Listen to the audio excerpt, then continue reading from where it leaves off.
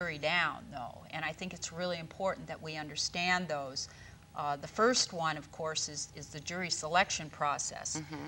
We have a French term that we use for that. It's called voir dire. Mm-hmm. I'm sure a lot of the listeners to this show have heard of that term before, and I think it means to speak the truth in French. But it's an extensive and intrusive questioning process of decent, law-abiding citizens that have been called for jury duty. And they are questioned unmercifully by the lawyers and by the court. And they are, many of them, excused from jury duty. Not voluntarily, not because they're felons, not because they've done anything wrong, but merely because they hold views that may not be agreeable to one of the sides in the case. Yeah, that's the whole thing, So we still are putting chains on our jury. Yeah. And that isn't the only way we put chains on them. We put chains on them on down farther in the trial. Like the part that I'm familiar with, that when I was present at this federal drug trial, the jury had questions and asked for new instructions because the instructions didn't apply, and the judge was in a hurry. He wanted to go for lunch. He said, "I'm sorry, go back and work." So sometimes the judges are sort of manipulating juries. That's what I found. The jury instructions are another way that we very much control the jury. In many trials, the trial in New York, for example, recently, of the police officers that had killed the man in New York. Mr. Diallo? Diallo. Yes. Yeah, the Diallo case. There were a mountain of jury instructions. And the jury instructions can really force the jury to come to certain conclusions based on certain evidence that they hear. So that's another way we straitjacket the jury. We don't really allow them to use their morality, to apply their common sense and their morality to the situation. Another way we straitjacket the jury is right during the trial itself. You may have heard of these things called the rules of evidence. Yes, I have. And they are the rules of court, basically, that the lawyers are compelled to follow. Unfortunately, those rules have one purpose, and only one purpose. To manipulate. Yes, and usually it's to keep information away from the jury. And so obviously, if you've got juries who are only getting a piece of the story, you're going to get verdicts that possibly aren't accurate verdicts, or they're not good verdicts because the jury didn't have all the information. Yeah, I find that to be very true. Can I add something? Yeah, just that's why I'm looking. Okay. On a personal note, picking up on this, when I went to law school, and I went to law school many years ago now, but I was at Boston University in Boston, and we had a professor of evidence called Professor Hecht. And he's teaching the evidence class, and on the very first day, he introduced us to these books called the Rules of Evidence and said we'll be mainly using the federal rules of evidence, but most states dovetail closely with this. But he says, I want to throw out a theoretical question and a philosophical question. He said, what do you, the class here, and there may be 50, 60 people in this class, what do you think we have the rules of evidence for anyway? Why have the rules of evidence? If you're going to have a trial and you have this jury here, why not let them hear everything? And all the students scratched their heads, and I thought, well, that's a pretty good question, and I didn't know the answer. He waited a certain amount of time, and he said, the answer is simple. Is because we, the legal establishment, do not trust juries. Yeah. We're trying to keep things from them, and this is how it is done.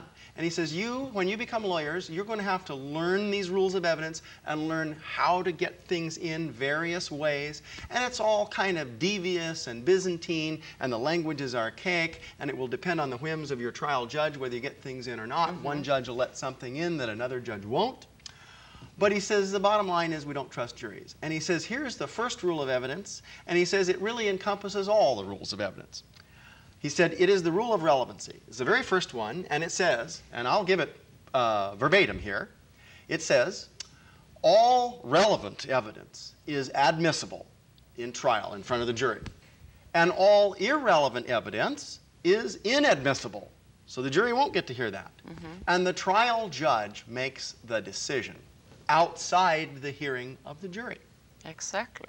He said it's all relevancy, and it will all be the judge's opinion as to what he thinks is relevant.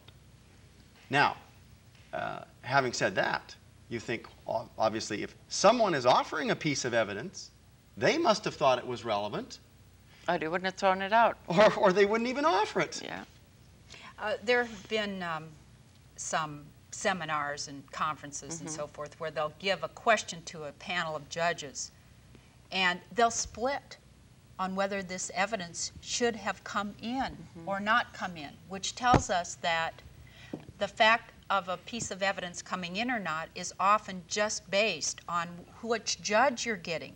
Exactly. It's a chance. And there really isn't any totally, completely right or wrong call that you can make. So obviously, at least obviously to me in this situation, the evidence, we should default to having the evidence come in. Yeah. Because the more information that the jury gets, the better decision they can make. It's just like if you run a business or you do any activity, the more you know about what you're doing, probably the better job you're going to do of doing that, and the jury isn't any different. We just had a local case here, and one of the jurors came to see me by coincidence, you know, and it's a kidnap case, and it involves two brothers, and the gentleman decided not to find this man guilty for a long time, simply because they were brothers, and he did no more or less than was expected of him as the older brother. And he thought about the mother, you know, and all the people involved. And then at the end, he finally gave in, thinking that if there was a mistrial, then they would introduce some other things, and it would make it worse for the man that shouldn't have been charged with kidnap in the first place. And so that's really sad when you have to even think like a criminal. Like, for instance, if I leave here today and they say, where were you at 2 o'clock? Well, I know I was here because it was something that I do on Mondays. Right. But on Tuesdays, maybe I don't remember that. Why do regular people have to think like criminals in case you might get asked that one day? And it really puts a lot of pressure on people. Even a crime like kidnapping, which I think society recognizes the horrendousness of this crime, as you pointed out here, there are situations where maybe this crime is charged, but if all the information comes in front of the jury, there's a reason that the jury should nullify, or they should fail to strictly apply this law, because there's a mitigating reason. There's a good reason, a moral reason to ignore the crime, so to speak. We also see this in situations where people are in an emergency situation. Exactly. Maybe they're starving and they steal food, or they steal food to feed their families. Well, yes, it's a crime to steal. These laws are good laws, we mostly agree, but there are situations when the law should be laid aside and the person's actions are understandable. And while I've got the floor here, there's one word that you use that I'd like to give my own views on. I don't know exactly how Tom feels, but the word mistrial.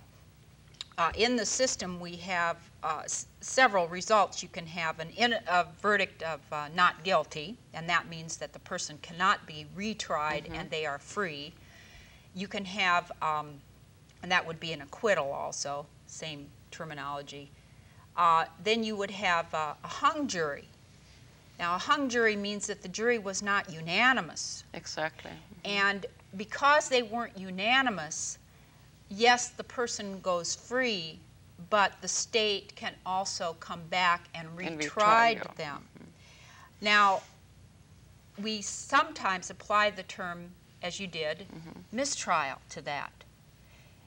My perception is this is not a mistrial. There isn't anything amiss that happened. It's the jury performed its function as it should. They were split in their opinion, and because of that, the person was free to go, because in our system, you have to be unanimously Exactly, guilty. yeah.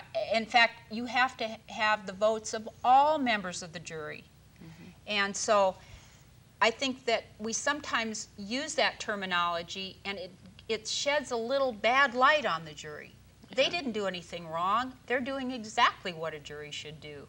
And it's totally appropriate that the citizen should be free. And then it is also, if it's a horrendous crime and the prosecutor feels that this should be punished, then they are free to come back and retry the person. And then, of course, the other result we can have is that the person has been unanimously, by all 12 jurors, found guilty. Yeah, but then to get back to this gentleman, first I want to stop it here. I wanted to say something in between where you were when we talked about crimes of survival, so to speak. There is a writer, his name is Lobsang Vampa, and most of the friends are familiar with him. He's a Tibetan monk that wrote many books. And he was asked his definition of right and wrong. And he said, it is wrong to steal, so it is right to let your children starve to death. And I wanted to use that to summarize it, you know, where you draw the balance here. And I forgot my thought to where I was going with the second part. I would like to speak to that. That is very rigid, and that is what I would characterize as legalistic thinking. You have a principle that kind of looks good on paper, and you say, well, it's wrong to steal. But if you do not allow the freedom and independence of the people, the jury, to look at the individual case, you can have a very wrong result. The law in general is right, but in this particular case, applying the law would be wrong. And interestingly enough, maybe because of jury nullification, and that's what we're talking about. I should have identified the subject matter maybe at the very beginning. We're talking about jury nullification, which means the jury's power to nullify the law in the case in which it sits. It doesn't mean the law is repealed by that case. One case does not repeal a law. But hundreds of jury nullification verdicts of acquittal would repeal a law because the entire society would be moved. The law would be unenforceable, and it sends a message to the legislators to formally repeal the law. And this has happened in our history before. But getting back to the man who was told he can't steal, he's poor, he can't afford food, he can't steal, and he should let his children starve. This is where another legal doctrine comes in called the privilege of necessity. And this is a doctrine in the law. And it means that you can break the law sometimes if you are actually forced to do it by necessity for a greater good. An example that's a lot of times given is you're out in the wilderness and you lose your way. And there you're starving and freezing and in the wintertime, and you come upon a cabin in the wilderness. You don't own that cabin, but you look through the window and there's firewood in there, there's food in there, and there may be clothing, it's warm inside, it's locked, nobody's around. You have the privilege of necessity to break into that cabin, to commit a breaking and entering and a trespass. You still have to pay for the damage. You have to make whole and make right for the owner, but you cannot be successfully prosecuted, or you should not be under this doctrine, for the crime of breaking and entering. See? And here is where I would say the law, in its rigidity, has a certain symmetrical structure, and that's what looks good to legislators. But what looks good to jurors is doing justice in their case. And if we put the two together, you can have a certain amount of rigidity in law if, and only if, the jurors are free to set the law aside at certain times. And this is not a new idea with me. There's a very famous professor, Williston, who wrote the Horn Book on Contracts, and he says that very thing. The jury, in the privacy of their retirement, with their power over that case, can correct the deficiencies in the law.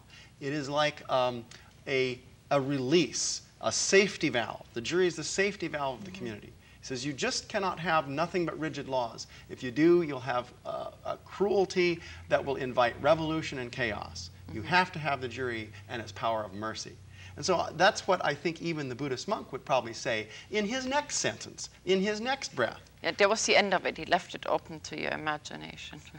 Probably for this very discussion. If I may interject something along the lines of what Tom was saying, within the system, we have the privilege of necessity. That is a perfectly legal defense. It's recognized by the system. We have another one that's very much recognized, and that's self-defense. Self-defense means that you have preserved yourself, basically. And in some cases, you've had to commit what would be usually an assault. Or maybe you've even killed